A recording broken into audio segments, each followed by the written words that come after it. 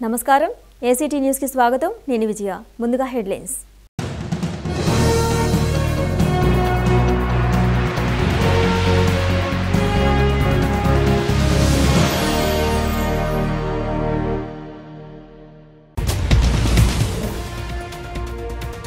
అక్రమ రవాణాను ఎట్టి పరిస్థితుల్లో సహించేది లేదన్న రవాణా శాఖ మంత్రి ఎంతటి వారైనా కఠిన చర్యలు చేపట్టాలని అధికారులకు పేర్ని నాని ఆదేశం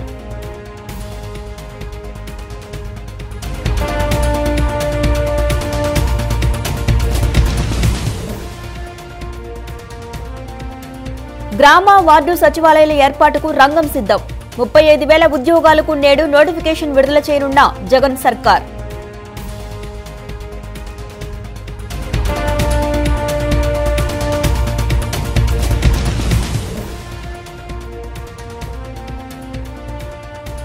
రాష్ట్రంలో పలువురు ఐఏఎస్ అధికారుల బదిలీలు ఉత్తర్వులు జారీ చేసిన సీఎస్ ఎల్వి సుబ్రహ్మణ్యం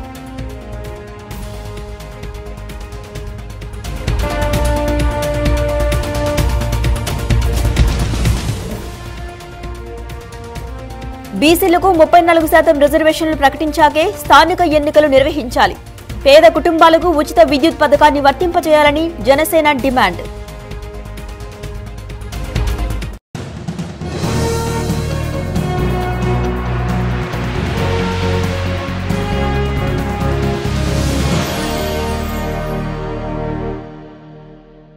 ఇక డీటెయిల్స్ చూస్తే రోజు రోజుకు పెరుగుతున్న రోడ్డు ప్రమాదాలతో పాటు మరణాల సంఖ్యను తగ్గించేందుకు రవాణా శాఖ కొరడా ఝులిపించనుంది నిబంధనలకు విరుద్ధంగా ఏ ఒక్క వాహనం రోడ్డుపైకి రాకుండా చూడాలని రవాణా శాఖ మంత్రి పేర్ని నాని అధికారులను ఆదేశించారు కృష్ణా జిల్లా మచిలీపట్నం వేదికగా రాష్ట్ర స్థాయి రహదారి భద్రతా అవగాహన సదస్సును మంత్రి పేర్ని నాని ప్రారంభించారు అక్రమ రవాణాను ఎట్టి పరిస్థితుల్లో సహించేది లేదని ఎంతటి వారైనా వారిపై చర్యలు తీసుకోవాలని రాష్ట్ర రవాణా శాఖ మంత్రి పేర్ని నాని అధికారులకు తేల్చి చెప్పారు కృష్ణా జిల్లా మచిలీపట్నం వేదికగా రాష్ట్ర స్థాయి రహదారి భద్రత అవగాహన సదస్సును ప్రారంభించిన మంత్రి పేర్ని నాని ఈ సందర్భంగా మాట్లాడుతూ రోడ్డు ప్రమాదాలు నివారించేందుకు అక్రమార్కుల పట్ల కఠినంగా వ్యవహరించాలని ఆదేశించారు రవాణా శాఖ ఆదాయానికి గండికొట్టేవారిని ఎట్టి పరిస్థితుల్లో ఉపేక్షించవద్దని అధికారులకు సూచించారు శాఖాపరమైన లక్ష్యం కోసం ఉద్యోగులందరూ కలిసి పనిచేయాలని కోరారు హైవేలపై డ్రంక్ అండ్ డ్రైవ్లను నిత్యం చేపట్టాలని ప్రైవేట్ బస్సులతో పాటు ఆర్టీసీ బస్సులను తనిఖీ చేయాలని మంత్రి పేర్ని నాని అధికారులకు సూచించారు ప్రధానంగా యాక్సిడెంట్ మరణాల్లో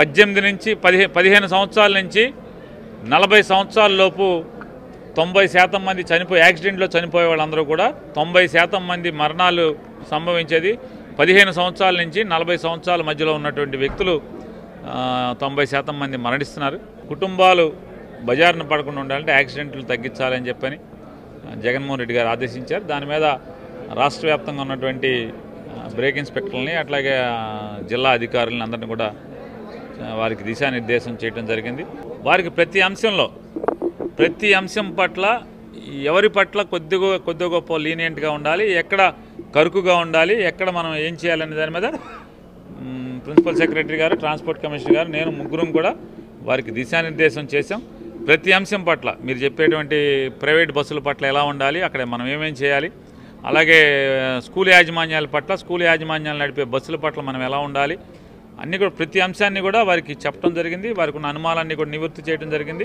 వారికి స్వేచ్ఛ ఇవ్వడం జరిగింది వారు ఉద్యోగం చేయడానికి ఎక్కడా కూడా బంధకాలు లేకుండా వారు స్వేచ్ఛాయుతంగా ఎన్ఫోర్స్ చేయడానికి వారికి అనుమతులు ఇవ్వడం జరిగింది వారికి ధైర్యాన్ని కూడా ఇవ్వడం జరిగింది మంచి రిజల్ట్స్ రావడం కోసం వెయిట్ చేస్తున్నాను ఆంధ్రప్రదేశ్లోని పురపాలక నగరపాలక సంస్థలలో వార్డు సచివాలయాల ఏర్పాటుకు ఆదేశాలు ఇచ్చిన వైసీపీ సర్కారు అందులో పనిచేసేందుకు 35,000 మందిని నియమించనుంది ఈ నియామకాలకు సంబంధించిన నోటిఫికేషన్ రేపు సోమవారం విడుదల కానుంది ఆంధ్రప్రదేశ్లో గ్రామ సచివాలయాల ఏర్పాటుకు రాష్ట్ర ప్రభుత్వం సర్వం సిద్ధం చేస్తోంది గ్రామ సచివాలయాల ఏర్పాటుకు శుక్రవారం ఉత్తర్వులు జారీ చేసిన జగన్ సర్కార్ రాష్ట్ర వ్యాప్తంగా ఉన్న పురపాలక నగరపాలక సంస్థలో 3,775 వార్డు సచివాలయాలు ఏర్పాటు చేసేందుకు సర్కార్ నిర్ణయించింది ప్రతి 4,000 మందికి ఓ సచివాలయాన్ని ప్రభుత్వం ఏర్పాటు చేయనుంది ఈ సచివాలయాల్లో పౌర సేవల కోసం కొత్తగా 34,356 మందిని నియమిస్తారు పురపాలక నగరపాలక సంస్థల ఆధ్వర్యంలో 21,756 మంది ఇతర ప్రభుత్వ శాఖల్లో మరో 12,600 ఉద్యోగాల నియామకాన్ని చేపట్టనున్నారు వాస్తవానికి పురపాలక నగరపాలక సంస్థల నుంచి 22,650 మంది ఉద్యోగులు అవసరం కాగా ఇప్పటికే 900 మంది అర్హులైన ఉద్యోగులు అందుబాటులో ఉన్నారు వైద్య, ఆరోగ్య, రెవెన్యూ, పోలీస్ శాఖల నుంచి 15,100 మంది ఉద్యోగుల సేవలు అవసరమని ప్రభుత్వం నిర్ణయించింది. ఇప్పటికే 2,500 మంది అందుబాటులో ఉండగా ఆయా శాఖల్లో కొత్తగా 12,600 మందిని నియమించాలని జగన్ సర్కార్ నిర్ణయించింది. పురపాలక, నగరపాలక సంస్థల నుంచి 6, ఇతర ప్రభుత్వ శాఖల నుంచి 4 ఒక్కో సచివాలయంలో బాధ్యతలు నిర్వర్తించనున్నారు. విశాఖపట్నం, విజయవాడ, తిరుపతి, కర్నూలు వంటి అధిక జనాభా కలిగిన నగరాల్లో అదనంగా వార్డు సచివాలయాలు రానున్నాయి. 4,000 కంటే తక్కువ జనాభా కలిగిన ప్రాంతాల్లో 2-3 డివిజన్లు కలిపి ఓ వార్డు సచివాలయాన్ని ఏర్పాటు చేయనున్నారు. 74వ రాజ్యాంగ సవరణతో దాఖలు పడిన అధికారాలన్నీ సచివాలయాలకు బదలాయించనున్నారు. రాష్ట్ర, జిల్లా, పట్టణ స్థాయిలో విభాగాల వారీగా ఉద్యోగుల వివరాలు సేకరించే పనిని అధికారులు ముమ్మరం చేశారు. గుర్తించిన ఉద్యోగుల జాబితా, నూతన నియామక ప్రకటన 22 సోమవారం నాడు విడుదల కానుంది. అర్హులైన అభ్యర్థుల నుంచి ఆగస్టు 5వ తేదీతో దరఖాస్తుల స్వీకరణ పూర్తి చేయనున్నారు. ఆగస్టు 15 నుంచి సెప్టెంబర్ 15లోగా రాత పరీక్షలు నిర్వహించి ఫలితాలు వెల్లడిని పూర్తి చేయనున్నారు. అనంతరం సెప్టెంబర్ 16 నుంచి 19 వరకు అభ్యర్థుల నుంచి ధ్రువపత్రాల పరిశీలన చేపట్టనున్నారు. సెప్టెంబర్ 20న ఎంపికైన అభ్యర్థుల తుది జాబితాను విడుదల చేయడంతో పాటు నియామక పత్రాలు అందజేయనున్నారు. సెప్టెంబర్ 23 నుంచి 28వ తేదీ వరకు శిక్షణ పూర్తి చేసి 30వ తేదీ నాటికి ఎంపికైన అభ్యర్థులకు సచివాలయాలు కేటాయించనున్నారు. అక్టోబర్ 2 నుంచి ఉద్యోగులు విధుల్లో చేరుతారు. రాష్ట్రంలో పలువురు ఐఏఎస్ అధికారులను బదిలీ చేస్తూ ప్రభుత్వం ఉత్తర్వులు జారీ చేసింది. ఏపీ గనుల శాఖలో పనిచేస్తున్న శ్రీనివాస, శ్రీ నరేష్ను వాణిజ్య పరిశ్రమల శాఖకు బదిలీ చేయగా గనుల శాఖ కార్యదర్శిగా కె రాంగోపాల్ను నియమించింది. బదిలీ అయిన వారిలో సబ్ కలెక్టర్ స్థాయి నుంచి కార్యదర్శుల స్థాయి అధికారుల వరకు ఉన్నారు. ఐఏఎస్ అధికారులను బదిలీ చేస్తూ ప్రభుత్వ ప్రధాన కార్యదర్శి ఎల్వి సుబ్రహ్మణ్యం ఉత్తర్వులు జారీ చేశారు. రాష్ట్రంలో పలువురు ఐఏఎస్ అధికారులను బదిలీ చేస్తూ ప్రభుత్వ ప్రధాన కార్యదర్శి ఎల్వి సుబ్రహ్మణ్యం ఉత్తర్వులు జారీ చేశారు. గనుల శాఖ కార్యదర్శిగా పనిచేస్తున్న శ్రీనివాస్, శ్రీనరేష్ను వస్త్ర, చేనేత పరిశ్రమల శాఖకు బదిలీ చేసింది. ఆ స్థానంలో మైనార్టీ సంక్షేమ శాఖ కార్యదర్శిగా పనిచేస్తున్న కె రాంగోపాల్ను నియమించింది. ఇసుక సరఫరాలో రాష్ట్ర వ్యాప్తంగా ఇబ్బందులు తలెత్తడం, కొత్త ఇసుక విధానంలో వేగంగా నిర్ణయాలు తీసుకోలేదన్న కారణంతో శ్రీనివాస్, శ్రీనరేష్పై ప్రభుత్వం బదిలీ వేటు వేసినట్టు తెలుస్తోంది. ఏపీ కాపు కార్పొరేషన్ ఇన్ఛార్జి ఎండీ నాగభూషణాన్ని బదిలీ చేశారు. ఆయన స్థానంలో హరిచంద్ర ప్రసాద్ను నియమించారు. మొదటిసారిగా కాపు కార్పొరేషన్ ఎండీగా ఓ ఐఏఎస్ అధికారి నియమిస్తూ జగన్ సర్కార్ ఉత్తర్వులు జారీ చేసింది. అలాగే వెయిటింగ్ లిస్టులో ఉన్న P కోటేశ్వరరావును Visakha metropolitan reason development కమిషనర్గా నియమించారు. వెయిటింగ్ లిస్టులో ఉన్న మరో ఐఏఎస్ అధికారిని సి నాగరాణిని యువజన వ్యవహారాల డైరెక్టర్గా నియమిస్తూ సిఎస్ ఉత్తర్వులు జారీ చేశారు. ఏపీ ఐఏసీ ఈడీగా ఉన్న హరినారాయణను సీసీఎల్ఏ ప్రత్యేక కమిషనర్గా, సీసీఎల్ఏలో జాయింట్ కలెక్టర్గా ఉన్న లావణ్యవేణిని ఉపాధి శిక్షణ శాఖకు డైరెక్టర్గా నియమించారు. ఇక తిరుపతి సబ్ కలెక్టర్గా ఉన్న డాక్టర్ మహేష్ కుమార్ రావిలాల్ను రాజమహేంద్రవరం సబ్ కలెక్టర్గా బదిలీ చేశారు. బీసీలకు 34% రిజర్వేషన్లు ప్రకటించిన తర్వాతే రాష్ట్రంలో స్థానిక సంస్థల ఎన్నికలు నిర్వహించాలని జనసేన జిల్లా నాయకులు పోతిన మహేష్ ప్రభుత్వాన్ని డిమాండ్ చేశారు. పాదయాత్రలో ఇచ్చిన హామీ మేరకు సీఎం జగన్ ప్రతి బీసీ కులానికి ఓ కార్పొరేషన్ ఏర్పాటు చేయాలని, బీసీలను మోసం చేస్తే పతనం కాక తప్పదని మహేష్ ప్రభుత్వాన్ని హెచ్చరించారు. వన్ టౌన్ గణపతిరావు రోడ్లో ఉన్న జనసేన పార్టీ కార్యాలయంలో విలేకరుల సమావేశం జరిగింది. ఈ సందర్భంగా పార్టీ జిల్లా నేత పోతిన మహేష్ మాట్లాడుతూ బీసీల సంక్షేమం పట్ల జగన్ సర్కార్కు చిత్తశుద్ధి లేదని విమర్శించారు. స్థానిక సంస్థల ఎన్నికల్లో బీసీలకు 34% రిజర్వేషన్లను ప్రకటించిన తర్వాతనే ఎన్నికలు నిర్వహించాలని ప్రభుత్వాన్ని డిమాండ్ చేశారు. పేద బీసీ కుటుంబాలకు ఉచిత విద్యుత్ యూనిట్ల పథకాన్ని వర్తింపచేయాలని, సబ్సిడీ రుణాల మంజూరులో బ్యాంకు గ్యారంటీ నిబంధనలను ఎత్తివేయాలని కోరారు. సంక్షేమ హాస్టల్లో విద్యార్థులకు సన్నబియ్యంతోనే భోజనం పెట్టాలన్నారు. జనాభా దమాషా మేరకు బీసీలకు స్థానిక సంస్థల ఎన్నికల్లో రిజర్వేషన్లు ప్రకటించే విధంగా కేంద్రంపై ఒత్తిడి తేవాలని పోతిన మహేష్ డిమాండ్ చేశారు. మరొక పక్కన చూస్తే జగన్మోహన్ రెడ్డి గారు పాదయాత్రలో బీసీల్లో ప్రతి కులానికి కూడా ఒక కార్పొరేషన్ ఏర్పాటు చేస్తామని చెప్పారు. అంటే 139 కులాలకి 139 కార్పొరేషన్లు ఏర్పాటు చేస్తామని పదే పదే ప్రకటన చేసి నేడు బీసీల్లో కొన్ని కులాలకి జనాభా చాలా తక్కువగా ఉంది, కానీ వాళ్ళకి కార్పొరేషన్ అవసరం లేదు. రాష్ట్ర ప్రభుత్వానికి కొద్దిగా ఆర్థిక భారం పడేటువంటి పరిస్థితి ఉంది అని అధికారులతోనో మీ నాయకులతోనో ప్రకటనలు ఇప్పిస్తా బీసీ కులాల్ని మోసం చేసే దిశగా మీరు అడుగులు ముందుకు వేస్తూ ఉన్నారు. మీకు నిజంగా చిత్తశుద్ధి ఉంటే బీసీలకు ఇచ్చిన మాట మీద మీరు నిలబడతారనేటువంటి అంశాన్ని మీరు నిరూపించుకోవాలంటే ఈ రాష్ట్రంలో ఉన్నటువంటి 139 కులాలకి కూడా ప్రత్యేక కార్పొరేషన్లు ఏర్పాటు చేసి తీరాలని కూడా ఈ ప్రభుత్వాన్ని డిమాండ్ చేస్తూ ఉన్నాం. బీసీల అభివృద్ధి సంక్షేమానికి మీరు కట్టుబడి ఉంటే బీసీ సప్లాన్కి చట్టబద్ధత కల్పించినప్పుడు మాత్రమే బీసీల అభివృద్ధి సంక్షేమం సాధ్యమవుతుందని, అట్లాగనే ఉచిత విద్యుత్ యూనిట్ల పథకాన్ని బీసీలకు కూడా వర్తింపజేయాలి. పేద బీసీ కుటుంబాలకి 100 యూనిట్లో 200 యూనిట్లో ఉచితంగా మీరు ఆ పథకాన్ని వర్తింపజేస్తే పేద బీసీలకి మంచి చేసినట్టు అవుతుందని కూడా ఈ ప్రభుత్వానికి సూచన చేస్తూ ఉన్నా. అట్లాగనే బీసీ సంక్షేమ హాస్టల్ని సొంత భవనాల్లోనే నిర్వహించాలి. అట్లాగనే వారికి సన్న బియ్యంతోనే ప్రతిరోజు కూడా భోజన సదుపాయం ఏర్పాటు చేయాలని కూడా ఈ ప్రభుత్వాన్ని డిమాండ్ చేస్తూ ఉన్నాం. మానవ హక్కులను పరిరక్షించేందుకు మానవ హక్కుల కమిషన్, లోకాయుక్త కమిషన్లను ఏర్పాటు చేయాలని సుప్రీం తీర్పు ఇచ్చినా ప్రభుత్వం మాత్రం ఇప్పటివరకు స్పందించలేదని ఆంధ్రప్రదేశ్ మానవ హక్కుల సంఘం ప్రధాన కార్యదర్శి పుత్తూరు సురేష్ కుమార్ అన్నారు. ప్రభుత్వం ఇప్పటికైనా స్పందించి కమిషన్లను ఏర్పాటు చేయాలని కోరారు. నగరంలో ఎంబీవీకే భవనంలో మానవ హక్కుల రాష్ట్ర కమిషన్, లోకాయుక్త ఏర్పాటు చేయాలని డిమాండ్ చేస్తూ రౌండ్ టేబుల్ సమావేశాన్ని ఏర్పాటు చేశారు. ఈ సందర్భంగా ఆంధ్రప్రదేశ్ మానవ హక్కుల సంఘం ప్రధాన కార్యదర్శి పుత్తూరి సురేష్ కుమార్ మాట్లాడుతూ రాష్ట్రంలో మానవ హక్కులు ఉల్లంఘించబడుతున్న తరుణంలో మానవ హక్కుల కమిషన్, లోకాయుక్త కమిషన్లు మళ్లీ పునఃప్రారంభించాలని అన్నారు. పేద ప్రజల బాధలు చెప్పుకోవడానికి వీలున్న ఈ కమిషన్లను ఏర్పాటు చేయాలని డిమాండ్ చేశారు. గత 3 సంవత్సరాలుగా పోరాడుతున్నామని అన్నారు. మానవ హక్కుల కమిషన్, లోకాయుక్త కమిషన్లను ఏర్పాటు చేయాలని సుప్రీంకోర్టు కూడా తీర్పు ఇచ్చినా ప్రభుత్వం మాత్రం ఇప్పటి వరకు స్పందన లేదన్నారు. ప్రభుత్వం ఇప్పటికైనా స్పందించి కమిషన్లను ఏర్పాటు చేయాలని, లేని పక్షంలో తమ నిరసనను తెలియజేస్తామని వ్యాఖ్యానించారు. మరి రాష్ట్రంలో పేదలు, దళితులు, గిరిజనులు, మైనార్టీలు, మహిళలు, చిన్నపిల్లల మీద అనేక దాడులు జరుగుతున్నాయి. అనేక సంఘటనలు, రైతులు ఆత్మహత్యలు చేసుకుంటున్నారు. మానవ హక్కులు తీవ్రంగా ఉల్లంఘించబడుతున్న పరిస్థితుల్లో వాళ్ళు తమ గోడును చెప్పుకోవడానికి చాలా సులువైన మార్గం తెల్ల కాగితం మీద రాసి ఇచ్చుకోవడానికి అనుకూలంగా ఉన్నటువంటి ఈ 2 సంస్థలు మూతపడి ఉండటం అంటే అది తీవ్రమైనటువంటి మానవ హక్కుల ఉల్లంఘనగా మా సంఘం, అదేవిధంగా కేవీపీఎస్ భావించి మరి గత 3 సంవత్సరాలుగా మేము అనేక పోరాటాలు చేస్తున్నాం. హైకోర్టులో రిట్ వేయడం జరిగింది.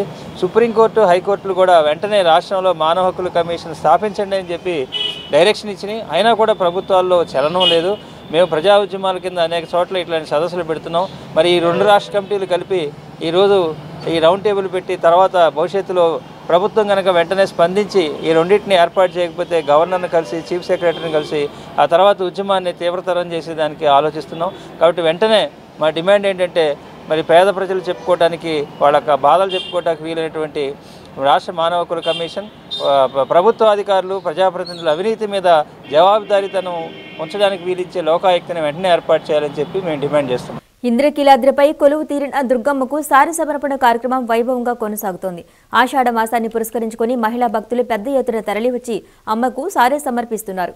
అమ్మవారికి సారె సమర్పించేందుకు వివిధ ప్రాంతాల నుంచి తరలివచ్చిన భక్తులతో ఆలయ ప్రాంగణంలో పండుగ వాతావరణం నెలకొంది. ఆషాఢ మాసాన్ని పురస్కరించుకుని ఇంద్రకీలాద్రిపై కొలువైన జగన్మాత దుర్గమ్మకు సారె సమర్పణ వైభవంగా జరిగింది. వివిధ ప్రాంతాల నుంచి వచ్చిన భక్త బృందాలు సారెను సమర్పించాయి. పూలు, పండ్లు, గాజులు, పసుపు, కుంకుమలు, పట్టు వస్త్రాలు, మిఠాయిలతో వచ్చిన వారికి మేళతాళాలతో దేవస్థానం అధికారులు స్వాగతం పలికారు. మల్లికార్జున మహామండపంలోని ఉత్సవమూర్తి ఎదుట వీరు సారెను అర్చకులకు అందజేశారు. చాలా సంతోషంగా ఉందండి. ఇలా తీసుకురావడం ఇది ఫస్ట్ మొట్టమొదటిసారి కావడం అమ్మవారికి. చాలా ఆనందంగా ఉంది. మేమందరం కుటుంబం అంతా కలిసి, మా కుటుంబం అంతా గుండెల వారికి తీరంతా కలిసి వచ్చాము. మాకు చాలా సంతోషంగా ఉంది. అమ్మవారి ఆశీస్సులు అందరికీ. సృష్టికే దీపమా, శక్తికే మూలమా, సింహరథమే నీదమ్మా, అమ్మ దుర్గమ్మ భక్తులను దీవించుమా. అమ్మా భవాని లోకాలనే ఓంకార రూపమమ్మా, తల్లిని మహిమల్ని చూపవమ్మా. రాష్ట్రంలో వర్షాలు కురిసి పంటలు బాగా పండి సుభిక్షంగా ఉండాలని అమ్మవారిని కోరుకున్నట్లు మహిళా బృందాలు తెలిపాయి. వేద పండితులు వారికి ఆశీర్వచనం అందజేశారు. దేవస్థానం అధికారులు వీరికి అమ్మవారి దర్శనం చేయించి ప్రసాదాలను అందజేశారు. అంతా కలిసి అమ్మవారికి సారి తెచ్చాము. మాకు చాలా సంతోషంగా ఉంది. ఇలా మళ్ళీ చేయాలని అనుకుంటున్నాం. బులెటిన్లో షార్ట్ బ్రేక్ తీసుకుందాం. Stay with us.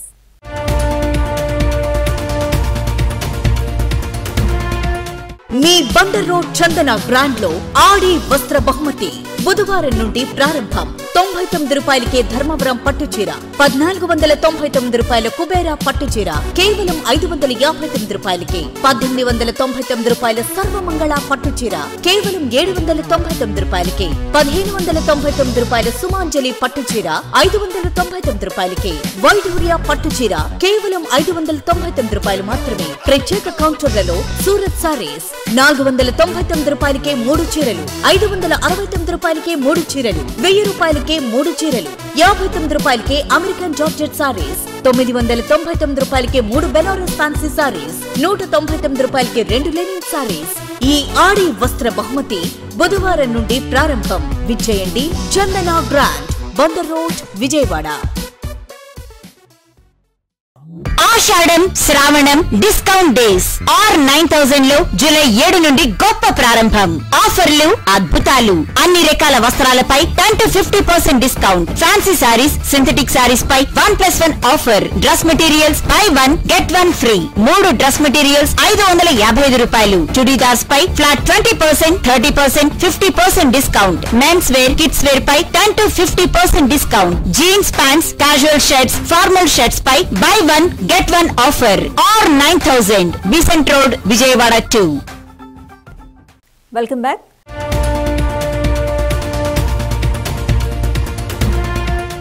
మానవ సేవే మాధవ సేవ అన్న సూక్తాన్ని ప్రతి ఒక్కరూ పాటించి తమ వంతు ఇతరులకు సహాయం అందించాలని సిపిఐ నగర కార్యదర్శి తోనిపూడి శంకర్ పేర్కొన్నారు.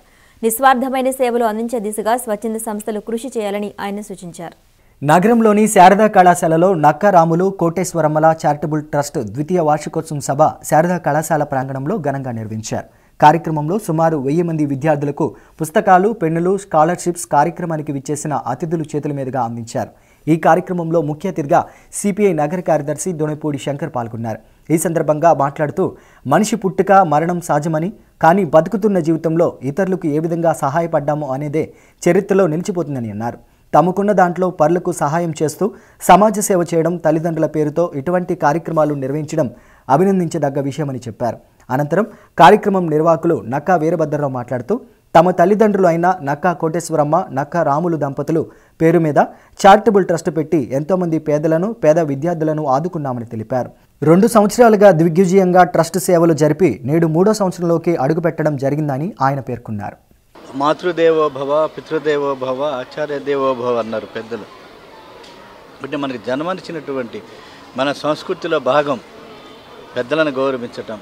కాబట్టి వారి తీపి గుర్తులను మననం చేసుకోవటానికి, జ్ఞప్తి చేసుకోవటానికి ఈ ట్రస్ట్ రూపంలో సామాజిక సేవ, సామాజిక లక్ష్యంతో వీరభద్రరావు గారు ఈ ట్రస్ట్ పేరుతో ప్రయాణం చేయటం సర్వత్రా కూడా హర్షణీయం. అనేక సాంఘిక సేవా కార్యక్రమాలు కొనసాగిస్తున్నారు. వారు మరింత కొనసాగించాలని చెప్పేసి ఈ సందర్భంగా కోరుకుంటున్నాం. అలాగే మానవ దేహం శిథిలమైన మానవ సేవలో తరించమని చెప్పి స్వామి వివేకానంద ఉద్బోధ. ఆ లక్ష్యాన్ని చేరుకోవడానికి కీర్తిశేషులు నక్కా శ్రీరాములు కోటేశ్వరమ్మ గారుల చారిటబుల్ ట్రస్ట్ ఆ దిశగా ప్రయాణం చేయాలని వీరభద్రరావు గారికి ఆ వైపుగా ప్రజలు మద్దతును, నైతిక మద్దతును ఇచ్చి ట్రస్ట్ సేవా కార్యక్రమాలు మరింత ముందుకు కొనసాగాలని చెప్పి ఈ ద్వితీయ వార్షికోత్సవం సందర్భంగా ట్రస్ట్ మరిన్ని సేవా కార్యక్రమాలు నిర్వహించాలని చెప్పేసి నేను మనసారా కోరుకుంటూ థ్యాంక్ యూ. క్వారీలలో జరిగే పేలుళ్ల వల్ల వాటి శబ్దాలకు కొండపై నుంచి రాళ్లు తమ ఇళ్లపై పడటం వల్ల తమ ఇళ్లు ధ్వంసమవుతున్నాయని కృష్ణా జిల్లా కీలేశపురం గ్రామవాసులు క్వారీల ఎదుట నిరసనకు దిగారు. ఏ క్షణం ఏం జరుగుతుందో అని భయాందోళనతో కాలం వెళ్లబోస్తున్నామని వారు ఆవేదన వ్యక్తం చేశారు. కృష్ణా జిల్లా ఇబ్రహీంపట్నం మండలంలోని కీలేశపురం గ్రామవాసుల క్వారీల వల్ల వారికి జరుగుతున్న నష్టాలను తెలిపేందుకు ఆందోళన చేపట్టారు. గ్రామంలో క్వారీలో జరిగే పేలుళ్ల వల్ల కొండపై ఉన్న రాళ్లు తమ ఇళ్లపై పడటం వల్ల భయాందోళనకు గురి అవుతున్నామని, ఎప్పుడు ఏం జరుగుతుందో అని భయంతో ప్రాణాలు గుప్పిట్లో పెట్టుకుని బతుకుతున్నామని కీలేశపురం గ్రామవాసులు ఆవేదన వ్యక్తం చేశారు. గతంలో కూడా పేలుళ్లు చేపట్టవద్దని చెప్పామని, అయినా కూడా అధికారులు ఎవరూ పట్టించుకోవడం లేదని వారు వాపోయారు. వెంటనే సంబంధిత అధికారులు స్పందించి కీలేశపురం ప్రాంత క్రషర్లను మరియు క్వారీని మూసివేయాలని డిమాండ్ చేస్తున్నారు. పిల్లలు గోడగా పడిపోయింది. అదే సమ్మెలో పిల్లలు ఉంటే ఏమైపోయేవాళ్ళు. ఈయన అంటాడు ఓనర్ గారు ఈ గోడ కట్టిస్తాలే అంటాడు. ఇల్లు పడిపోతే ఇల్లు కట్టిస్తాం అన్నాడు. మనిషి పోతే మనిషి కట్టిస్తాడు. ఆయన లక్షలు ఉండి అంటారు, కోట్లు ఉండి ఆయన దగ్గర. పేదవాళ్ళం మేము. ఈ కోరి ఆపాల్సిందే, లేదంటే మొత్తం పోయి ఆ కోరిలో కూర్చుంటాం. మొత్తం తప్పమన్నాడు ఆయన, రాజ్యం వెళ్ళమన్నాడు. రాష్ట్రంలోని కాపుల సంక్షేమానికి 2,000 కోట్ల రూపాయల నిధులతో కాపు కార్పొరేషన్ ఏర్పాటు చేయడంపై కాపునాడు హర్షం వ్యక్తం చేసింది. కార్పొరేషన్ చైర్మన్గా శాసనసభ్యులు జక్కంపూడి రాజాను నియమించినందుకు కాపునాడు జాతీయ అధ్యక్షులు గాళ్ల సుబ్రహ్మణ్యం ముఖ్యమంత్రికి ప్రత్యేక కృతజ్ఞతలు తెలిపారు. గాంధీనగర్లోని కాపునాడు కార్యాలయంలో ఏర్పాటు చేసిన విలేకరుల సమావేశంలో కాపునాడు జాతీయ అధ్యక్షుడు గాళ్ల సుబ్రహ్మణ్యం మాట్లాడుతూ ముఖ్యమంత్రి జగన్మోహన్ రెడ్డి కాపు కార్పొరేషన్కు 2,000 కోట్ల రూపాయలు కేటాయించడమే కాకుండా కాపు కార్పొరేషన్ చైర్మన్గా శాసనసభ్యులు జక్కంపూడి రాజాను నియమించినందుకు ఆయన ముఖ్యమంత్రికి ప్రత్యేక కృతజ్ఞతలు తెలిపారు. కాపు రుణాలు మంజూరు చేయడంతో పాటు కొన్ని బ్యాంకులు ఎంపిక, వాటి ద్వారా లబ్ధిదారులకు రుణాలు అందించాలని కోరారు. రుణాలు మంజూరుకు తెల్ల కార్డు నిబంధనను తొలగించి అర్హులైన ప్రతి ఒక్కరికి పలు రుణాలతో పాటు విదేశీ విద్యా రుణాలు మంజూరు చేయాలని ముఖ్యమంత్రి జగన్మోహన్ రెడ్డికి విజ్ఞప్తి చేశారు. గత ప్రభుత్వం కాపులకు మోసపూరిత వాగ్దానాలు చేసి సులువుగా అయ్యే పనులను సైతం క్లిష్టతరం చేసిందని చెప్పారు.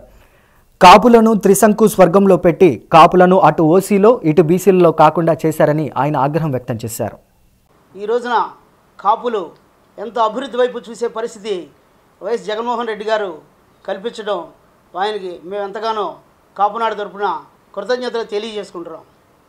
ప్రధానంగా కాపు కార్పొరేషన్ తరపున ఏదైతే నిధులు ఉన్నాయో ఇవన్నీ కూడా గత ప్రభుత్వం ఎన్నో రకాలుగా మిస్యూజ్ చేసింది. కాపులకి అందే పరిస్థితి లేకుండా ఇతర కులస్తులకు కూడా కాపు కార్పొరేషన్ ద్వారా ఫండ్ ఇవ్వటం, ఎన్నో రకాల ఆరోపణలు కూడా మరి గత ప్రభుత్వం నిలబడవలసిన పరిస్థితి వచ్చింది. ఈనాడు ఈ రాష్ట్రంలో ఉన్న పరిస్థితిలో మా కాపులందరికీ కూడా ఎవరైతే 26 మంది ఎమ్మెల్యేలు గెలిచారో అదేవిధంగా ఎంపీలకి ఈ కాపునాడు తరపున మేము సన్మానం చేయాలనేటువంటి ఒక కార్యక్రమం తీసుకోవడం జరిగింది. రేపు 23వ తారీఖున మాకినేని బసవపున్నయ్య గారి ఆడిటోరియంలో వీరందరికీ కూడా 23వ తారీఖు సాయంత్రం 5 గంటలకి సన్మానం చేస్తున్నాము. ముఖ్యంగా వీళ్ళందరినీ గెలిపించి కాపు కులాన్ని అభివృద్ధి వైపు నడిపించే దిశగా జగన్మోహన్ రెడ్డి గారు మాకు ఇచ్చిన అవకాశాన్ని సద్వినియోగం చేసుకుంటామని, జగన్మోహన్ రెడ్డి గారికి సదా కృతజ్ఞతలే ఉంటామని చెప్పేసి మనసారా కోరుకుంటున్నాం. మచిలీపట్నం విజయవాడ జాతీయ రహదారిపై ఘోర రోడ్డు ప్రమాదం చోటు చేసుకుంది. మచిలీపట్నం శివారు సుల్తాన్ నగరం వద్ద బైక్ను లారీ ఢీకొట్టిన ఘటనలో ఓ యువకుడు అక్కడికక్కడే మృతి చెందాడు. మచిలీపట్నం నుండి విజయవాడ వైపు బైక్పై వస్తున్న యువకుడు సుల్తాన్ నగరం సమీపంలోని రామరాజు ఫంక్షన్ హాల్ వద్దకు చేరుకునే సమయంలో వెనుక నుండి వచ్చిన లారీ బలంగా ఢీకొట్టింది. దీంతో బైక్పై వెళ్తున్న యువకుడు అక్కడికక్కడే మృతి చెందాడు. లారీ డ్రైవర్ పరారీలో ఉండగా మృతుడి వివరాలు ఇంకా తెలియాల్సి ఉంది.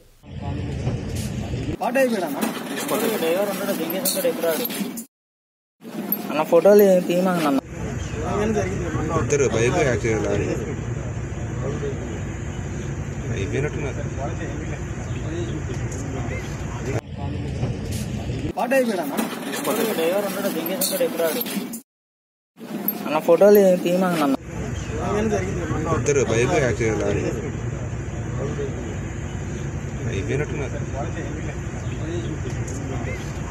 ఆదివాసీయుల జీవితాలను కాలరాసే విధంగా కేంద్ర ప్రభుత్వం వ్యవహరిస్తోందని సిపిఐ న్యూ డెమోక్రసీ రాష్ట్ర కార్యవర్గ సభ్యులు చిట్టి వెంకటేశ్వర్లు ఆరోపించారు. అటవీ హక్కులను నీరుగార్చే విధంగా మోడీ ప్రభుత్వం తీసుకువస్తున్న ముసాయిదాను ఉపసంహరించుకోవాలని పేర్కొన్నారు. విజయవాడ ప్రెస్ క్లబ్లో ఏర్పాటు చేసిన విలేకరుల సమావేశంలో సిపిఐ న్యూ డెమోక్రసీ రాష్ట్ర కార్యవర్గ సభ్యులు చిట్టి వెంకటేశ్వర్లు మాట్లాడుతూ 2006 అటవీ హక్కులను నీరుగార్చే విధంగా 2019 భారత అటవీ హక్కుల విధానాన్ని మోడీ ప్రభుత్వం తీసుకువస్తుందని అన్నారు.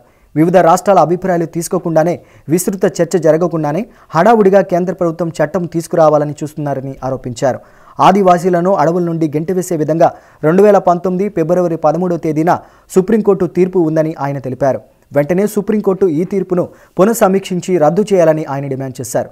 ఈ మేరకు ఆదివాసీలకు జరుగుతున్న అన్యాయాన్ని ప్రజల దృష్టికి తీసుకురావడానికి ఈ నెల 24న నగరంలోని ఎంబీ భవన్లో రాష్ట్ర సదస్సును నిర్వహిస్తున్నామని ఆయన పేర్కొన్నారు.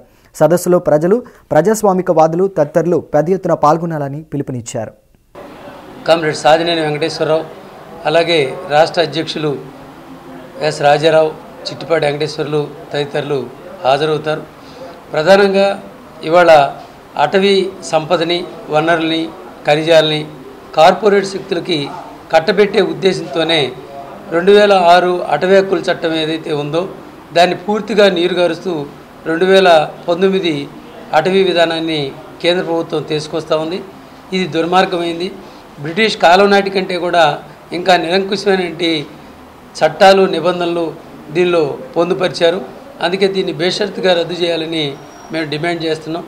అడవుల్లోనే పుట్టి అడవుల్లోనే పెరిగి అడవుల్లోనే మరణిస్తూ అడవిలో భాగమైనటువంటి ఆదివాసీలని 2005 డిసెంబర్ 13 లోపు అక్కడ నివాసం ఉంటున్నట్టుగా 3 తరాల నుంచి నివాసం ఉంటున్నట్టుగా వాళ్ళు నిరూపించుకోవాలి. అలా నిరూపించుకోలేని పక్షంలో వాళ్ళు అక్కడి నుంచి దురాక్రమణదారులుగా గుర్తించబడి అడవి నుంచి గెట్టివేయబడతారు అనేది సుప్రీంకోర్టు 2019 ఫిబ్రవరి 13 ఇచ్చిన తీర్పు సారాంశం. అందుకే ఈ తీర్పుని బేషరతుగా ఉపసంహరించుకోవాలని పునఃసమీక్షించాలని మేము డిమాండ్ చేస్తూ ఉన్నాం. రాష్ట్రంలో 1,00,000కు పైగా ఉన్న తమ సామాజిక వర్గానికి ప్రత్యేక కార్పొరేషన్ కల్పించాలని ఆంధ్రప్రదేశ్ వీరభద్రయ్య కుల రాష్ట్ర అధ్యక్షులు వెంకటేశ్వర్లు పేర్కొన్నారు. తమ సామాజిక వర్గాన్ని సంచార జాతులుగా గుర్తించి విద్య, వైద్య, ఉద్యోగ రంగాలలో రుణ సౌకర్యాలు కల్పించాలని కోరారు. గాంధీనగర్ ప్రెస్ క్లబ్లో ఏర్పాటు చేసిన విలేకరుల సమావేశంలో ఆంధ్రప్రదేశ్ వీరభద్రయ్య కుల సంక్షేమ సంఘం కార్యవర్గ సమావేశం నిర్వహించారు. ఈ సందర్భంగా ఆంధ్రప్రదేశ్ వీరభద్రయ్య కుల సంక్షేమ సంఘం రాష్ట్ర అధ్యక్షుడు వెంకటేశ్వర్లు, వర్కింగ్ ప్రెసిడెంట్ శ్రీనివాసరావు మాట్లాడుతూ ఆంధ్రప్రదేశ్లోని 13 జిల్లాల్లో వీరభద్రయ్య కుల ప్రజలు 1,00,000 పైచిలకు ఉన్నారని ఆయన అన్నారు. వీరభద్రయ్య కుల ప్రజలకు ఎస్సీ, ఎస్టీలకు ఇస్తున్న రిజర్వేషన్ల ప్రకారమే తమకు కూడా రిజర్వేషన్లు కల్పించాలని డిమాండ్ చేశారు. అదేవిధంగా వీరభద్రయ్య కులానికి ప్రత్యేక కార్పొరేషన్ను కల్పించాలని సూచించారు. అలాగే తమ కులానికి సంచార జాతులుగా గుర్తించి విద్య, వైద్య, ఉద్యోగ రంగాల్లో ఆదుకొని రుణ సౌకర్యాలు కల్పించాలని విజ్ఞప్తి చేశారు. గత ప్రభుత్వంలో ఉన్నప్పుడు ఎంబీసీ కార్పొరేషన్ ఏర్పాటు చేసి 32 కులాల వారికి కలిపి ఒక కార్పొరేషన్ ఇచ్చారండి. అయితే ఇప్పుడున్నటువంటి జగన్మోహన్ రెడ్డి గారు కనీసం 1,00,000 జనాభా ఉన్న ప్రతి బీసీ కులానికి కూడా ఒక కార్పొరేషన్ ఇస్తానని చెప్పని వాగ్దానం చేశారు. అయితే మాకు తెలిసినటువంటి వాళ్ళే 60,000 మంది వీరభద్రీయులుగా ఉన్నవాళ్ళు 60,000 మంది జనాభా ఉన్నామండి. ఇంకా కొంతమంది గతంలో ఉన్నటువంటి నిరంకుశ చట్టాల మేరకు మన యొక్క కులం పేరు చెప్పుకోలేని మా కులస్తులు కూడా కులం సర్టిఫికేట్లు రాక అధికారులు ఇవ్వక ఉన్నవాళ్ళు కూడా కనీసం ఇంకా ఒక 60,000-70,000 మంది ఉంటారండి. వాస్తవానికి మన 13 జిల్లాల్లో ఆంధ్రప్రదేశ్ రాష్ట్రంలో 1,50,000 పైచులకు జనాభా ఉన్నటువంటి మా వీరభద్రీయ కులస్తులకు వీరముష్టి కులం అని కూడా అంటారండి. మా వీరభద్రయ్య వీరముష్టి కులస్తులకు ఒక ప్రత్యేక కార్పొరేషన్ ఇవ్వాలని చెప్పని గౌరవ ముఖ్యమంత్రి గారిని మనవి చేసుకున్నామండి. ఏసీటీ న్యూస్ ముగించే ముందు హెడ్లైన్స్ మరోసారి చూద్దాం.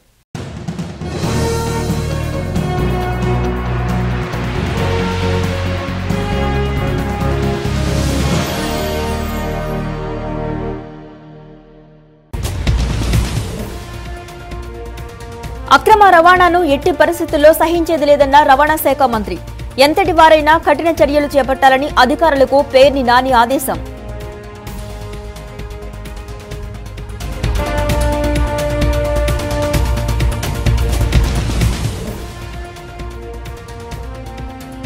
గ్రామ వార్డు సచివాలయాల ఏర్పాటుకు రంగం సిద్ధం. 35,000 ఉద్యోగాలకు నేడు నోటిఫికేషన్ విడుదల చేయనున్న జగన్ సర్కార్.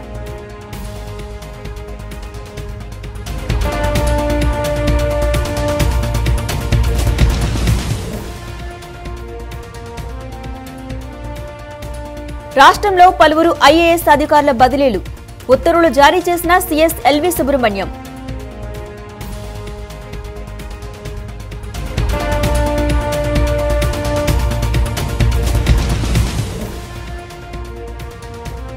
బీసీలకు 34% రిజర్వేషన్లు ప్రకటించాకే స్థానిక ఎన్నికలు నిర్వహించాలి. పేద కుటుంబాలకు ఉచిత విద్యుత్ పథకాన్ని వర్తింపచేయాలని జనసేన డిమాండ్.